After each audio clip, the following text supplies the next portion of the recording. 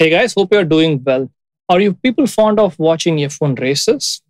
If yes, you will find this video very interesting. In this video, we will discuss a feature used predominantly in F1 cars called as the drag reduction system. When will a race become more interesting and thrilling? I do feel, we get more thrilled and excited whenever a car takes over another car, right?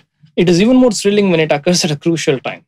DRS is a system introduced for promoting overtaking in F1 races. People who are aware of F1 races know that there is a set of rules which bans moving parts to be installed on the car. So the aerodynamic performance of the car will not get affected. DRS is the only exception to this rule. Do you know why?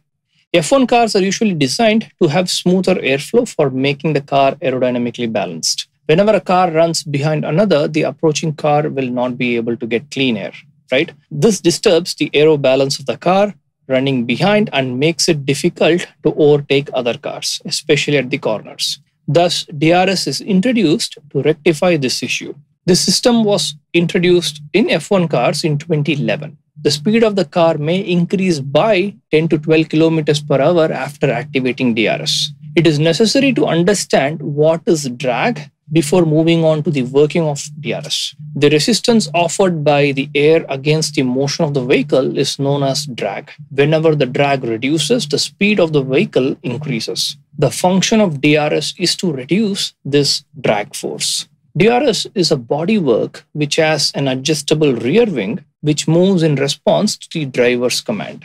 The rear wing of the car consists of a main plate and an adjustable flap. This flap is capable of being lifted to a maximum height of 50 millimeters. At normal conditions, the flap is closed and the drag force will be maximum. Hence, the downforce is also maximum. When the DRS is activated, it creates an opening by moving a flap through which air rushes. This reduces the total drag of the car, which simultaneously results in lesser downforce and faster acceleration. An actuator is used to control the movement of the flap.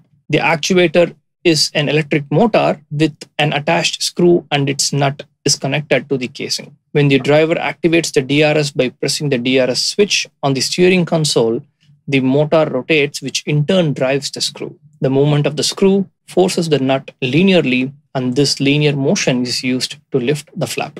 DRS gets activated automatically when the driver applies the brakes, and it can also be done manually. Can DRS be used everywhere? No.